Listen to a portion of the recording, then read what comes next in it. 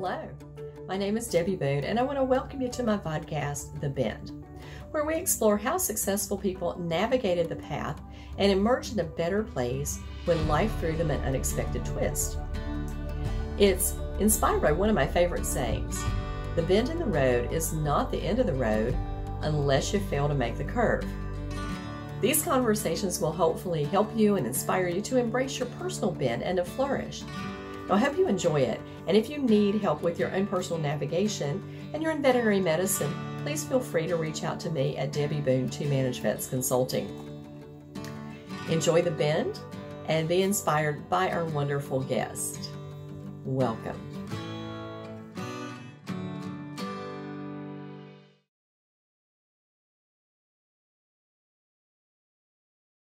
Hello, everyone, and welcome to this episode of The Bend. Today, I'm really kind of pumped to have my good friend, Mary Mongioi, on this episode. Mary is an attorney with the law firm of Forchelli Deegan Terrana.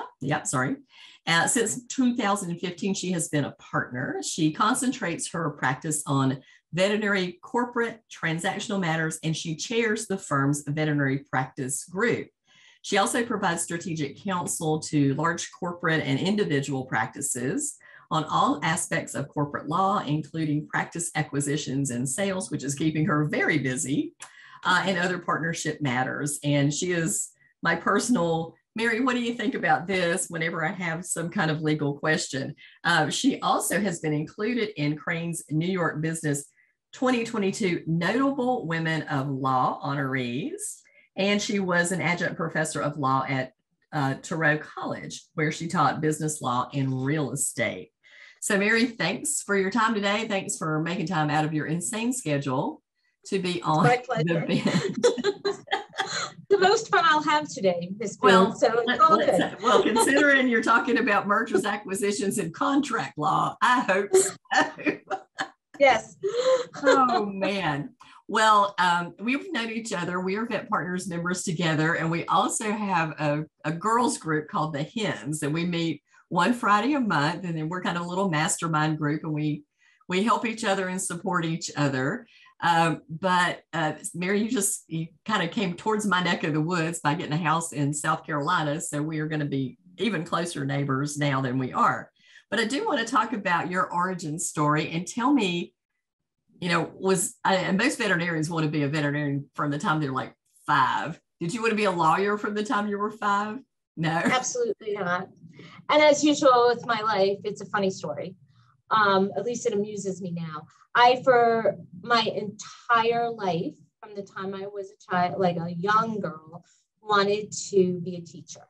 And specifically, I wanted to teach English because I loved reading and books and language, and that was my thing. I was blessed with very strong female role models, teachers, a couple in particular, and I just admired them and wanted to do that. And I pursued it, and I went to college. I majored in English. I minored. Of course, I personally think you should try student teaching before your senior year, because if it turns out the way mine did, you might consider a career change sooner.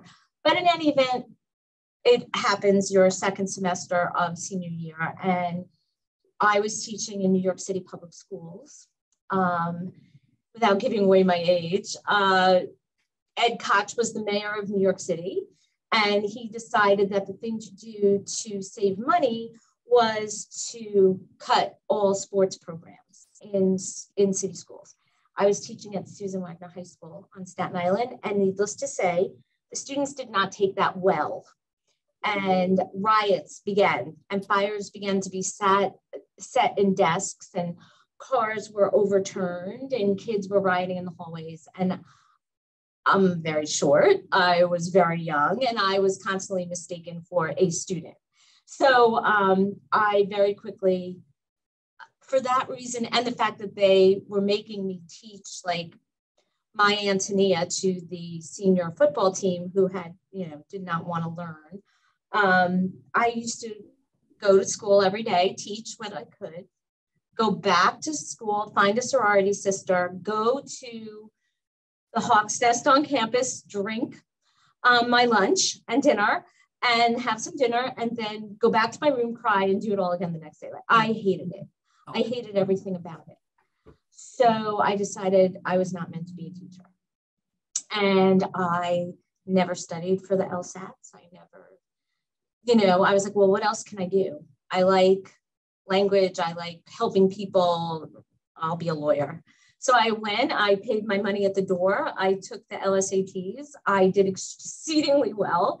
I applied late to 5 schools. I was accepted at 4, but waitlisted because I had waited so long. And I think I was finally accepted 3 days before school started. Oh my gosh. I had no books. I had done no reading. I was behind the 8 ball and playing catch up the whole semester. But at the end of the day, I think there's a plan, right? And I really do, 35, almost 40 years later, love what I do. And so maybe things happen for a reason. I've always believed that to be true. When I was in college, I have a degree in animal science, but every elective I took was an English lit class. So I may have been the only animal science major that was taking Chaucerian English and loving it, and expository speaking and those kind of classes. But yeah, I had enough I think with 1 or 2 more credit hours, and I should have done it. I was stupid not to do it. I would have had a minor in English. Fortunately, it pays off now because I write so much that content creation, all that English lit comes back. So obviously student teaching was your first curveball, right? And that's really funny that you say that, because my best friend growing up, her mother was a teacher. She was, always going to be a teacher. The first year out as a teacher, student teacher, she had the same experience you did, just, horrible school, horrible experience. And that was it. She ditched her education and she actually went to work for LabCorp, and now she's a minister. So, there's life throws you curveballs for a very good intention. We may not know the purpose of it, but the purpose is there. So how was law school for you? Was that challenging, or you did great on your exam? It was, but you know what? I was the first person in my family to go to college. Everybody was so invested in this endeavor, right? Then when I got accepted to law school, everybody was even more invested in that endeavor. A big Italian family from Brooklyn, the first one to go on to a profession, was a big deal. And when you start out behind the curveball, you have to play catch up. So law school was tough. The first year was hard. A lot of people already knew each other. It was a lot of people it was a New York school. They had been to summer camp together. I was not a summer camp person. They knew each other from undergrad. I was the only one from my school going on to law school there. So it was just, a little bit of a curve. And then just figuring out, you're all of a sudden you're just thrown into this world of contracts and criminal law and real property law, and trying to figure out what resonates with you and where you think you can bring value to a profession and to people. So that took a little bit. And I was not a huge fan of law school.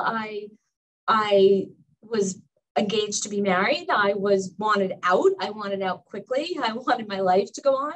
So I did it in 2.5 years instead of 3. Oh, wow. And then I pushed and pushed and pushed to get out, got a job. And then the engagement second bends, right? The engagement doesn't hold up. It doesn't work out. So, but I got a head start. I was out, I was done, I was finished. So that it is what it is. You pick up your toys and move on. And, you kind of just never look back, and you just set your foot on a road. And at the time, jobs were hard to come by. It was the mid 80s. It was not a great job market. And everybody said, oh, what do you want to be? And I was like, I really want to be a products liability lawyer. You know what you turn out to be? You turn out to be what your first job trains you to be, because you really don't know anything when you get out. Yeah. You don't, right? So I went to work for a firm, and I did real estate a lot. I did a lot of real estate. I did a lot of commercial litigation, and I did a lot of matrimonials. And then you just kind of progress down the road and you see where it takes you. Yeah.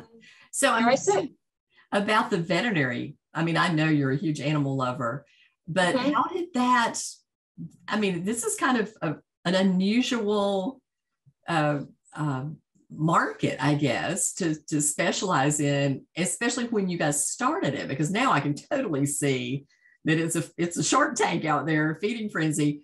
But like when you first started this veterinary thing, how did that come about?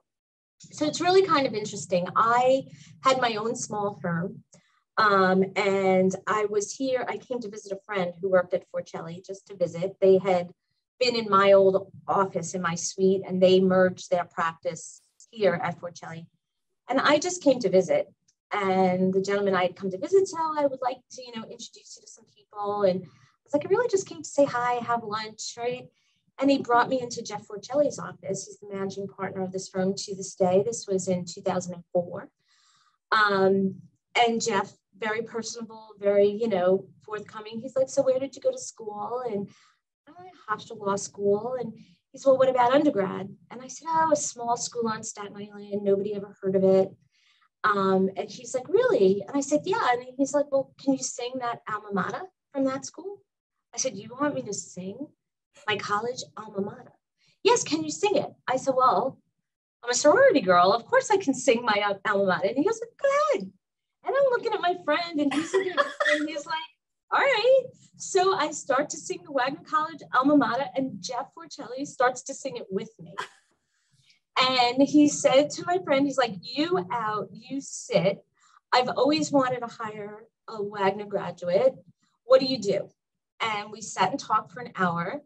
And at the end of that hour, I went back, spoke to my partners. I gave them 6 weeks notice. And I started here in the Trust and Estates Litigation Department, which really runs side by side, T&E and corporate run side by side. There's so many crossovers between them. So that's what happened. And that's how I came here. And about, I don't know, 9 years ago, one of the corporate partners here, his son graduated vet school. And he came to me and he said, he needs help negotiating his employment agreement. Can you help him? And I said, "No." And he's just like, "Why?" I was like, "Because I don't know the first thing about how veterinarians get paid. I mean, I wouldn't know if he was getting a good deal or a bad deal. I can tell you I can tell you what his salary is going to be, but I don't know anything." So he's like, "You'll figure it out." So what did I do? I found Dr. Jim Wilson. Ah. Right. And I called him up and I said, I introduced myself. I told him what I was doing. And he's like, "Let me help you." So he helped me for no apparent reason other than he liked me. And he helped me understand the process. He gave me his book, right? And at the end, when we were done and the contract was signed, he said, "Mary, I think you could do this. I think you should do this." And I said, "Do what?" He's like, "Well, there's only one of me east of the Mississippi. Yeah. You should join Vet Partners, meet people. You'll love this industry. I'll introduce you to people." So that's what we did. Wow. And I've been a Vet Partners member. This year is I think year 7. Year 7. 7. Yeah. And I will tell you that without him and that introduction and the generosity of other attorneys, Trey Cutler, Ed Guidici, people who were there with a helping hand and welcoming arms, and my hens, right? Yeah. I am where I am today because of it, Mm-hmm. without a question in my mind. The value of the organization, what you put into it, you will more than get out of it. Oh, I absolutely agree with you there. I love the association. It's made me so many good friends, and the contacts and the ability to reach out to these brilliant minds and say, "I need some help here," or "My client needs some help here." How about that?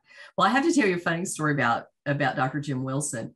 I've known Jim for quite a while, and you're right, he was the guru. I mean, he wrote the book, he was the DVM with the JD. And when you take your certified veterinary practice manager test, his book is on the required reading list. Well, you've read the book, right? It's pretty dry. It's fascinating now. At the time, yes, I would agree. If you're not a lawyer and you're a practice manager, it is really, really dry. So I kind of cursory looked through the book and I never read it.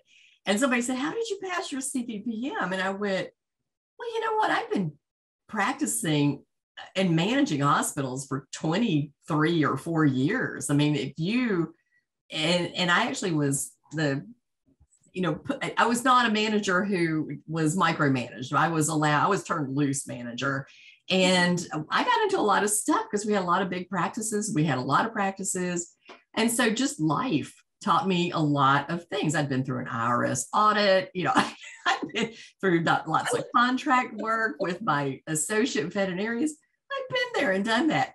And then Jim has a lot of great information on his website. So I will tell you, I kind of went the Cliff Notes website version. I went right to the man himself. You went to Jim. But I went right there. You were going to be like looking after somebody's life. Man, I was just trying to pass a test. That's what I did with mine. So anyway, I love that. I love the fact that Jim was the one who got you in there. So, this is a big change. Like, you changed firms, you changed career trajectory and got into something that you really didn't know anything about. That takes some bravery. So how do you kind of talk to yourself to overcome these fears and say, I'm just going to go for it? If you're going from teacher to take an LSAT, man, I'll tell you, sometimes it's not bravery or overcoming fear. Sometimes it's just, I'll try it. And if it doesn't work out, I'll just pick myself up by my bootstraps, but I will have lost nothing other than maybe a little bit of pride, right? Mm-hmm. And so, I don't know, I wouldn't say I'm a risk taker, but I do bet on myself. I bet on myself that I can learn pretty much anything, down to, I was doing, purchases and sales, buy-ins, associate buy-ins, private sales, right after I joined Vet Partners, and growing and meeting people from banks and building out a referral network. And then I met 3 gentlemen who were founding a consolidation company. And I met them at a Vet Partners meeting through someone at Vet Partners. And, I had a nice conversation with them. They were represented. I wasn't looking for their work, but we just spent a lot of time talking. And 2.5 months later, they called and said, we have this great big law firm and they don't know anything about the vet world, but the vet world. Would you come on and represent us? And I was like, okay, right? Okay. So I interviewed and with them, we spoke at length. And then they said, well, we're going to be backed by private equity. I said, all right. And they're like, well, you have to interview with the attorney for the private equity company. And if he gives you his blessing, then, we're good to go. You'll be hired.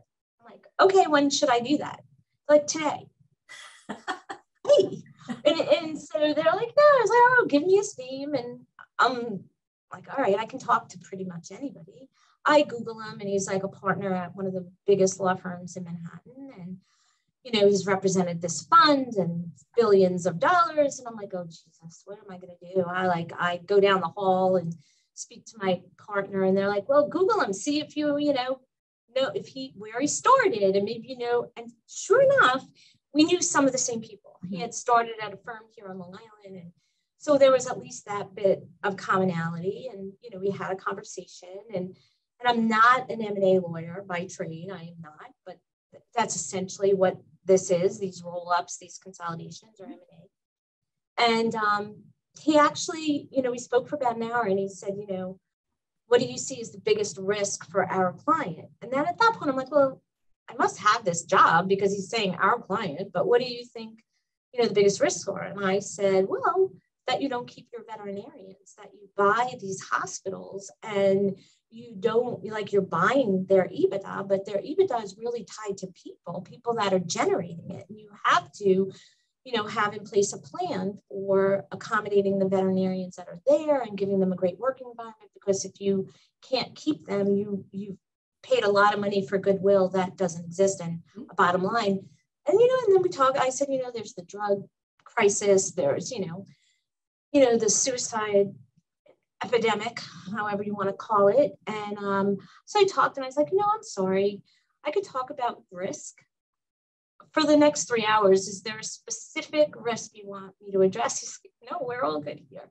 So I was like, all right, 3 hours on the phone. That Saturday, my client came to New York because they were based elsewhere. They came to New York and they dropped off 18 letters of intent, all of which had been signed for months and not been closed.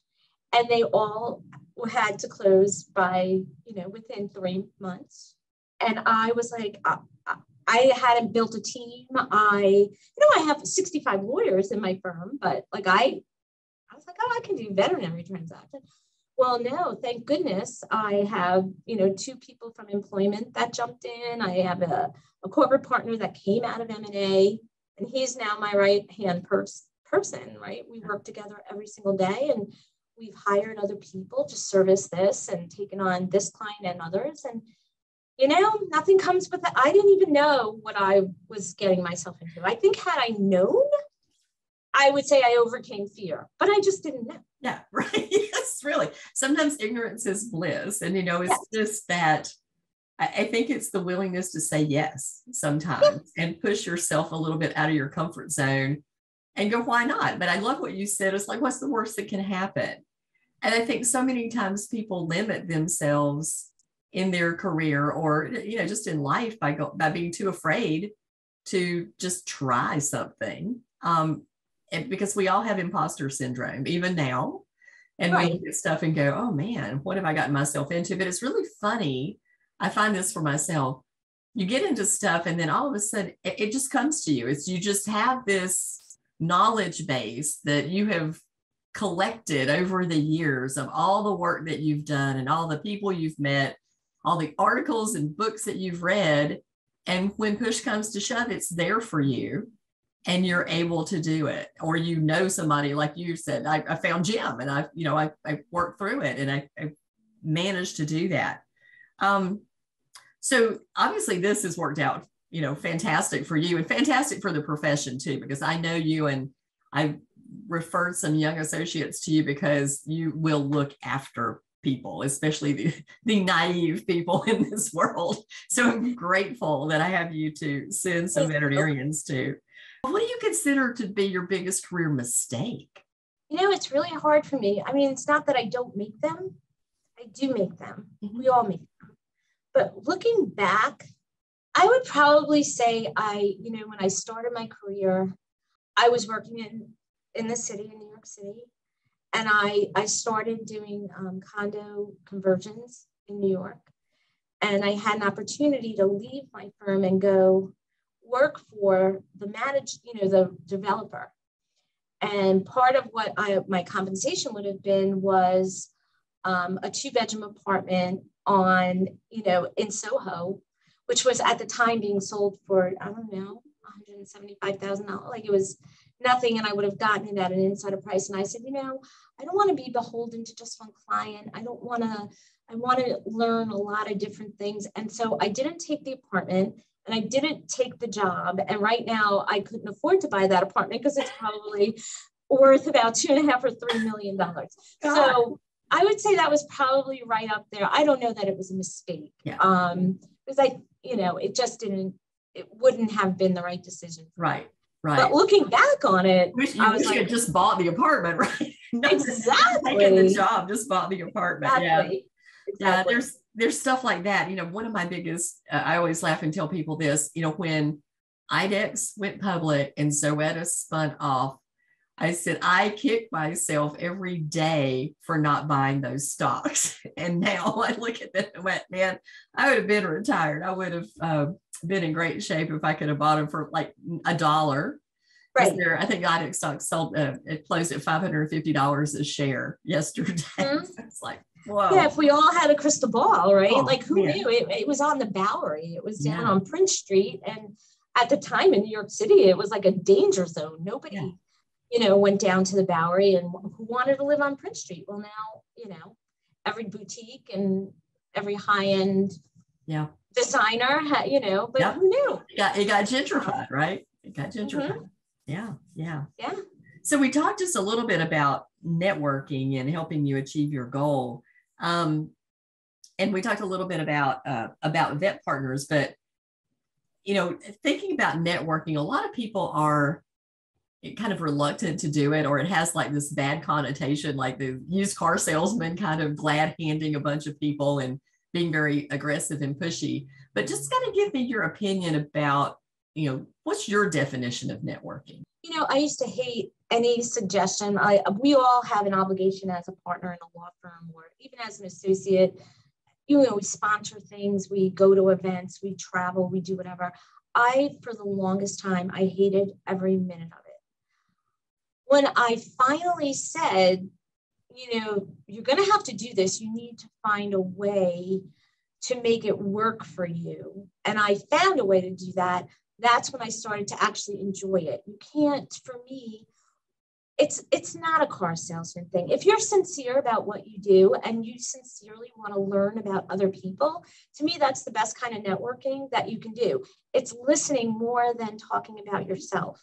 And then part of really what I do now that inures to my benefit, just almost not by accident, because things will happen, is I put people together.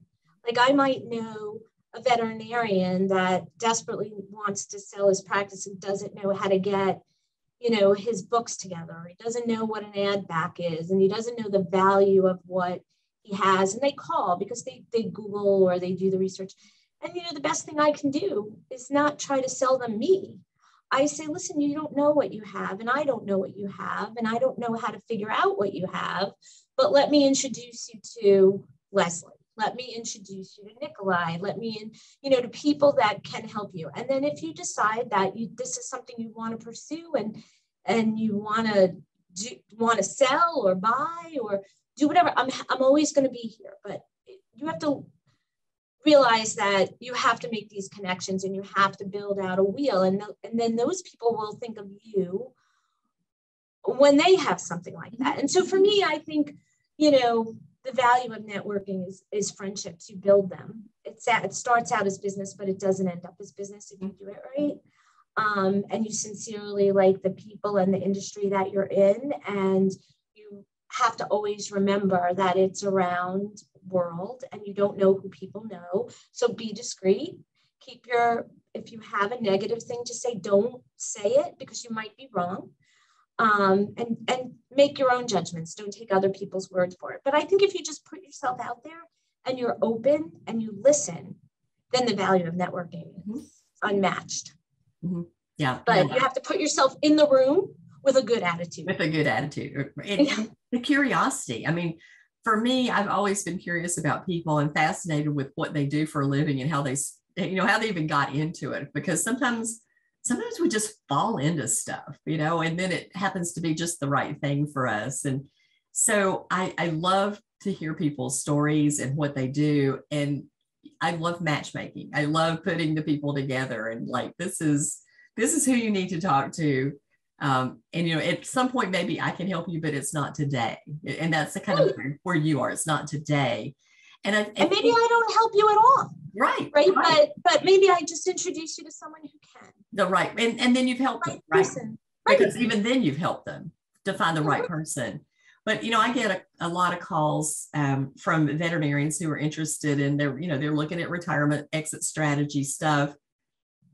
And they think that because the corporates are buying so many hospitals, that they'll just buy their practice. But what they don't realize is that's not true at all. There are very definite parameters that these companies look for in practices. And if they're not prepared, then they're not going to get the best price for their practice, And so I've even had practitioners that just lock the door and walk away because nobody's going to buy that. And it's very sad, actually. It's very sad. Better off giving it to a young associate or, than just locking the doors and leaving. But some of them are really in that position because they think that these corporates are going to come over and they're going to handle everything they don't like about practice. But that's not, corporates are not looking to buy problems. They're looking to buy people who are already in good shape. And they that's want people who are, or they want practices that have potential. Yeah. Right. Where, look, everybody's struggling with on the top of everyone's list, whether you are corporate or whether you are running your own practice with your partners or whatever, it's talent and it is employment, and everyone is struggling. And that's why you go on LinkedIn, you can go on Harbor, you can go and see what they are doing, what corporate and others are doing to actually get out into vet schools now and mentor people, and they're designing programs, and it's early acts, come see my culture, come see if you like us. And they're making a concerted effort, grassroots effort at vet school levels. That's how deep and abiding this competition is, and it's not going to stop. It's going to get worse. It's going to get worse. It's going to get worse. I think that, look, there are people who think corporate is, it's still out there that it's the big evil empire. It's not. I think, like anything else, I'm a big fan of it. I live in it. I live in that world. I see good. There's things that are difficult about it, but I do see them also doing good things. They have the money and the resources to truly mentor younger veterinarians, and they are early adopters of things like Mentor Vet, and things like that, where they're putting those programs in place for the good of the profession, for the good of the people, but also because they don't want to lose those people. They want them to succeed, because without their success, they won't succeed. So I think, don't look at it so negatively. There are ways to benefit from it. And I think that we're going to see things change more. I think we're starting to see some people recognize in the corporate world, and there was a big article out in the last couple of days about no non-competes, that every vet should be able to, every associate should be able to earn a living, right, and not be tied to a non-compete. Now, when you sell your practice, that's something different, right? You have other obligations, and maybe you roll over and become an owner, but just purely on an employment level, more and more people are seeing the value in that. And I think you're going to see that become market. I think you're going to see, I'm starting to see it. And so I think, the corporate has the ability to influence the culture of the profession, and for good. For good. Not always just for bad. Well, even look at wages and benefits. I mean, I can tell you that, growing up in practice, when we started, I mean, we did not have insurance for our employees. They were better paid than some people are paid today. I can tell you that, but we didn't have a lot of benefits other than pet care and some other ancillary smaller things. No, we didn't have health insurance. But if you look at, that's really market pressure has put a $15 minimum wage out there in almost every place, and these benefit packages and continuing education for the whole staff, and really education about corporate culture and the importance of it, and leadership skills and that kind of training. And I think that has been a lot driven by corporate groups, where they put the systems in place, they put the training in place, and they actually have some kind of a formal plan. Now, that's not to say all of them are like that, because some of them are kind of a hot mess. They've bought a lot so fast that they didn't put the backside in place. We thought they had, and I look at some of them and go, man, really, this is a human resources mess that you need to fix. But it was because they just, grew so fast. And I think they're now getting to that point where they're like, whoa, we're going to be a little more selective. We're going to be a little more judicious, and then we're going to put the back office into place much have to grow their companies. Stronger. They have to grow their back office to match the breadth of their network. I think one other thing I just came to mind while we were talking about benefits, and I think more and more, and this comes from the veterinarians who are selling as well as corporate, they work together when they structure these deals to give profits interests. and some equity pieces to the veterinarians, to the associate veterinarians, and invest them with the upside if they stay and help grow. And some are more generous than others. Some, have more strings attached than others, but it is a recognition, especially by sellers, because every time that they leave on that bonus pool, they're giving bonuses, exit bonuses when they're leaving, they're selling, and then they're vesting, they're contributing to those profits interest for those. Yeah. Well, behind them. And I'm seeing it for managers too. It's not just the associates. Oh yeah, no, for not just DVMs, for staff, for practice managers, for everyone who help them build their business that they're profiting from. I think that speaks volumes about the profession. Yeah. The generosity of the retiring or selling veterinarians that I've seen. Some of it has been breathtaking, the amount of money they're leaving behind for those that help them grow is really, sometimes I'm speechless, which is hard to do. But I read the letters of intent, I'm like, wow, that's very generous, that, and they recognize that they didn't do it alone. So that's pretty awesome. Yeah. I managed my first practice for 19 years, and it was in a state where no one except a veterinarian could own. And of course, now there's always a workaround, right? So now you can create a management organization. I thought, oh man, because that practice, I worked hard to grow it for 19 years, and it was a $2.5 million practice in 2005. And I thought, oh, I really would have loved to have been a part of that partnership.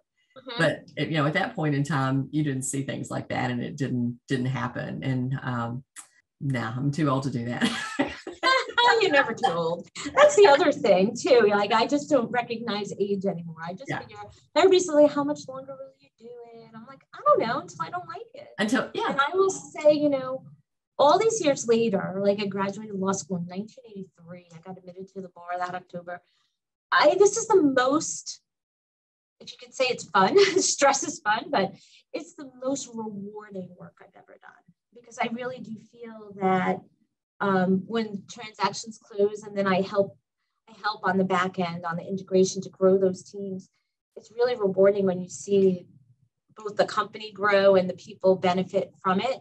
You see tangible change in people's lives as a result of what you do. It's pretty cool.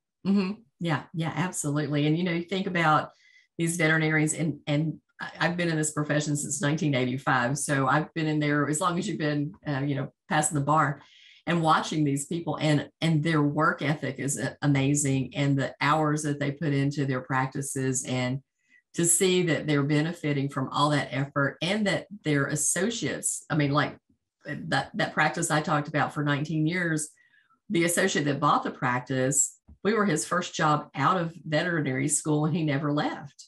And so he grew that practice, as much as anybody else did. And those are the kind of people who are getting these great windfalls, and they should get those, because they are a huge amount of the revenue of that hospital. And what the clients are bonded to are those people, not that building. Correct. And that is an important recognition. So I really, really love that. So Mary, what advice would you give somebody who is facing this big life or career decision? I would say get all the advice you want from the people that you trust. Do as much research as you possibly can, and then go somewhere by yourself with a legal pad and a pencil, and be as honest as you can about the pluses and minuses. And if they're even a little bit one direction or the other, you'll know. But if it's a little bit, I would say always take the jump, take the leap, because you'll never know. And for me, the biggest pain for me is to have regret for what I didn't try. Everyone's different, but I really do think nobody can make those kinds of decisions for you. Good counsel, they can give you advice, but at the end of the day, you have to make those decisions for yourself and your family, and you have to make them with your own gut. Nobody else is going to make those decisions for you. And I see people who do nothing because they can't make a decision. And I just literally some days want to say, whether it's yes or whether it's no, just decide. Do something. Just do something, because standing still is not serving anyone well. So for me, there are people that say to me, I don't think enough. But I do think enough. I think enough of, and trust my own ability and the safety net around me, which is my firm and my colleagues who are absolutely amazing and there for me every day, and my family, to support my crazy, right? What looks crazy. And it's turned out okay. Mm-hmm. Yeah, I'd say so. I'd say so. So tell us a fun fact about you. Do you have a secret talent, a favorite song, something people would be surprised to find out? Some things people are afraid. I love country music. I adore Garth Brooks beyond all measure. It's probably not a healthy thing, but we literally have flown to Garth Brooks concerts. Probably have seen him and Billy Joel, equally crazy, at least 20 times. So I love music, and I will travel to see it. Yeah, I think that's probably something not a lot of people would expect a girl from Brooklyn to say. Not from Brooklyn. No, I'd be surprised. I have to tell you, I have Garth Brooks tickets for the Charlotte show. And so I'm going to go up there. I can't even remember when it's like in July. So I'm going to go see Garth Brooks. And I saw Billy Joel when he came to NC State, and I was a student, and he only had one song out. It was called Piano Man. And I watched his entire show with my elbows on the stage. Wow. Oh, and I won a competition one night. I was in the Oak Bar at the Plaza, and the piano player said, "Who knows what this song is?" And I said, "It's Root Beer Rag by Billy Joel." And nobody else knew it, but I knew it. So I am a Garth Brooks and Billy Joel fan, and I can't wait to see Garth Brooks in concert, because I understand he just puts on a great show, and it's amazing. Yeah, it's amazing. I was the last time I saw him, we were in Baltimore. We drove to Baltimore, and he did 2 shows. He did an early show and a late show, and we had late show tickets. And when we got there, the place was like in chaos, right? Because the electronic system had gone down.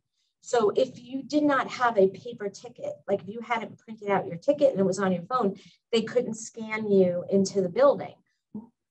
My sister, who's as crazy as me, had printed the tickets because God forbid our phone died and we couldn't get in. So we were able to get in for the 9 o'clock show, whatever it was. It took them 3 hours to get everyone in the building. He did not start playing until almost midnight. Oh. And he came on stage and he said, "I've gotten special permission from the city of Baltimore, from the unions and everyone else. I am going to play for as long as you people will stay." And he played till almost 4 a.m. Oh, my word. It was amazing, amazing. I don't know where he got the energy, because he had given one show and then sat around and waited. But yeah, the man is an entertainer. Love him or hate him. But oh my gosh. How cool is that? Well, I'm really excited. Okay, anything that you would like to say about yourself, your firm, a favorite book that you have, a favorite quote, or a shout out to a person other than Jim Wilson, maybe, who's always a shout out that helped you? A couple things. First of all, shout out would be to Trey Cutler. Trey Cutler was president of Vet Partners when I joined. He sponsored me in. He has mentored me along. And now we sit on opposite sides of the table several times a month on opposite sides of transactions. He's always a gentleman. He's always kind. He's always professional, and he always lends a helping hand to people who need it. I greatly admire that man. I do. So that would be that. Here at my firm, I can't single out a single person, but I will single out my vet practice group. In the last 24 months, we have closed, I don't know, over 100 transactions. It's been insane. They have worked day and night alongside of me to get it done and built an incredible team here. And so for that, I'm grateful. And I would say my favorite book, which, love it or hate it, Atlas Shrugged, Ayn Rand. I've probably read it 4 or 5 times. It's just my favorite. I don't know. It just, it kind of lights my fire when I think I can do something. Cool. I love it. Well, Mary, thank you very much. And as we said, all Mary's information, contact information for her and for the firm will be in the show notes along with her bio. So if you are selling a practice, buying a practice, need wonderful legal advice, I can highly recommend Miss Mary. And thank you very much for your time today, my friend. And I look forward to spending some more time with you in the very near future. I feel the same way. Thank you very much for having me. This was fun. Always. And the best part of my day. I enjoyed it. Thank you.